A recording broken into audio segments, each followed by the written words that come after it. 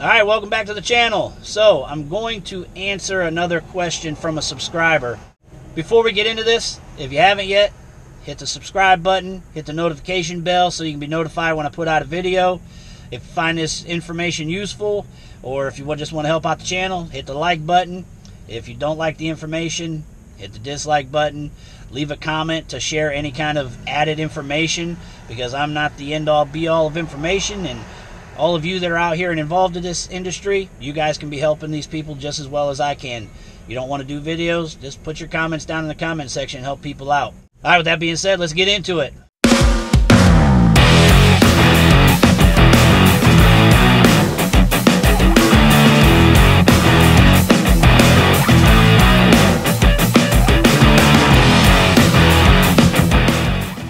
Your hustle got to be strong in this industry, as in any other industry. The question is, what is the best way to go about buying a van? How much should somebody spend on a van? Should it be used with 80 or 90,000 miles? Should it be newer and do it through financing? Is it better to buy an older vehicle with low miles and save money on the total cost of the vehicle? Give me some insight. Now, I'm always looking for a van. I've been looking for vans. It's just the market has been very bad at this moment. That's the first and foremost thing to say, is right now the buying market for vans is just crap. Absolute crap. They're overpriced and they're very hard to find right now. Even ordering vans is limited.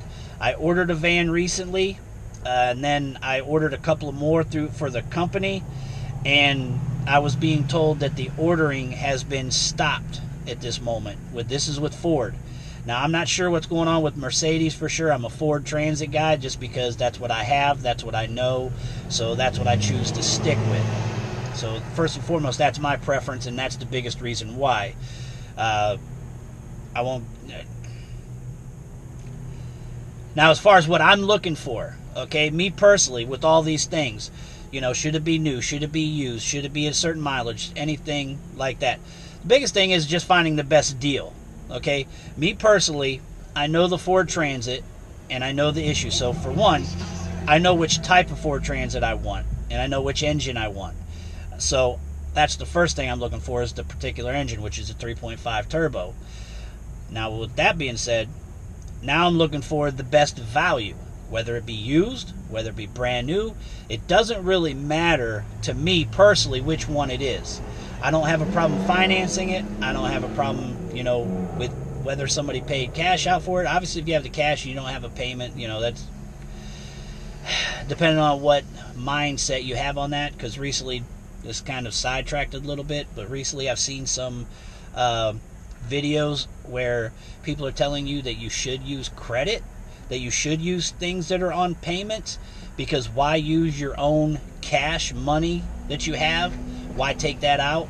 So is there some legitimacy to that? I'm not sure. I haven't really looked into that enough, but that is one mindset to have on it. But me personally, I pretty much finance anything, everything I've gotten so far. And as far as, like, I've also looked for regular size cargo vans, as far as an E350 specifically. Again, I'm a Ford guy. That's my experience. Those are the vans I know, the issues to look for, things like that, so that I can help not get ripped off on a used vehicle if I choose to buy a used vehicle.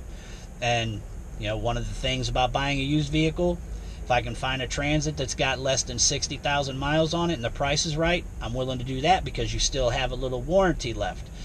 The factory warranty on those, I believe, are 65, 66,000 miles, somewhere in that range. Somebody correct me in the comment section if I'm wrong. And at that point, as long as you're still under that manufacturer's warranty, you can purchase an extended warranty. With my experience with the vans, I'm not interested in buying the extended warranties. I think they're a waste of money, because so far in my experience with the Transits, I haven't really had any use for warranty work within that first 100 and some odd thousand miles that you're going to be using it. But if you're buying used and you're not sure how those vans act, it might be worth it if they're not trying to completely rip your mouth out with it. So That's one thing to look at, is the mileage based on whether you want to get warranty, whether that makes you feel more secure having a warranty. If it does, by all means, purchase it.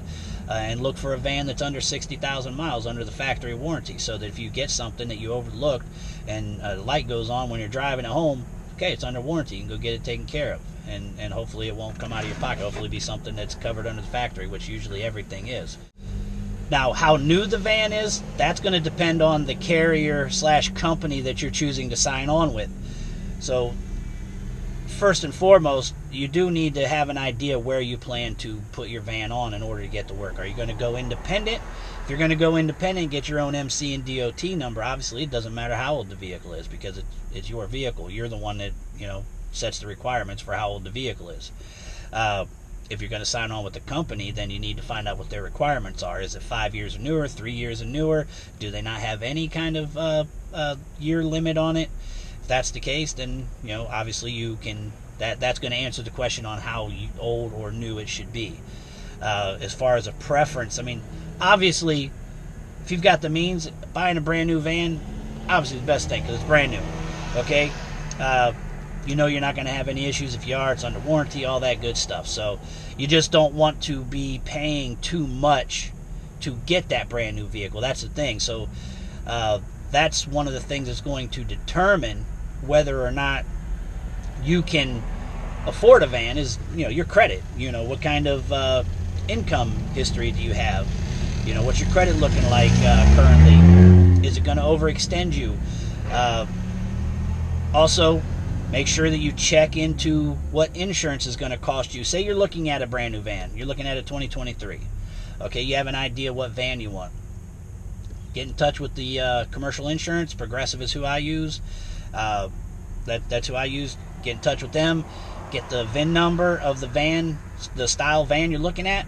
Give them the VIN number, and they'll be able to give you an idea what your insurance is going to cost you. So that way you'll have your insurance costs taken care of, and then you should be able to get an idea what your payment's going to be. There's payment calculators out there. There's all that good stuff, so you can get an idea of how much you're going to have, when you finance it, how much is your payment going to be, so you can look at that and be like, hey, am I going to be able to afford this? Am I going to be able to realistically afford this? I mentioned earlier about the E350. I'm looking for a good deal on an E350. I'll use those. I want to. My plan is to eventually, have a couple of those vans sitting around locally and do some local work with them. Whether it be something I see on the load boards, whether it's some kind of connections I make, but those are very reliable vehicles, and they're good to just have on hand because they're cheaper. I mean, you can usually get a good, decent E-Series van right in the 15 to 20,000 range, maybe less depending on the miles on it, but those 5.4 engines are just monsters. Those things are great engines, so very reliable vehicles, which is that's why I look for those. I'm also looking for a Transit at the time.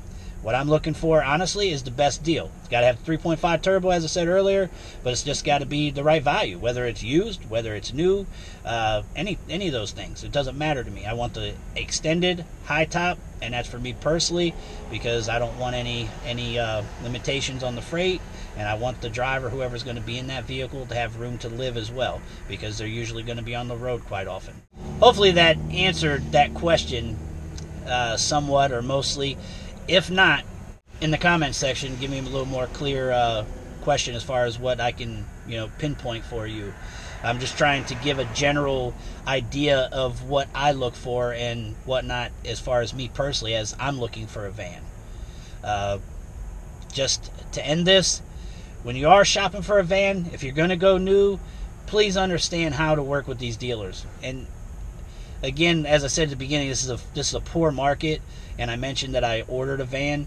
Right now, currently, there's no rebates on these Transits. I don't know about the Mercedes and whatnot, but the Transits, there's no kind of rebate, so the price is what the price is, because it's just it's a seller's market at the moment. There's no love for the buyer at the moment. Hey, keep that in mind. If you're trying to get into this, just be smart, man. That's all I can say. Just really know what you're doing and how you're doing it. There's plenty of videos and information out there on how to deal with dealerships when purchasing a vehicle. I'll do another video at some point as far as what I was, taught how to do things as far as what I look for and what I'm doing when I go and deal with these dealerships now.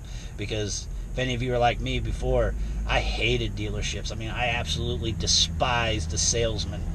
Now, I don't feel that way. I still don't like them because I know they're coming at me in a thirsty kind of way, but I know how to handle it now. I know I know that I have the power now. I understand that because it's my money. That's the biggest thing you need to realize. It's your money. So understand how you're going to spend it and how you're going to deal with the situation. So, with the process, I should say, not the situation, but the process. All right, guys, with that being said, I'm going to jump off here, and hopefully I helped you guys out. Holler.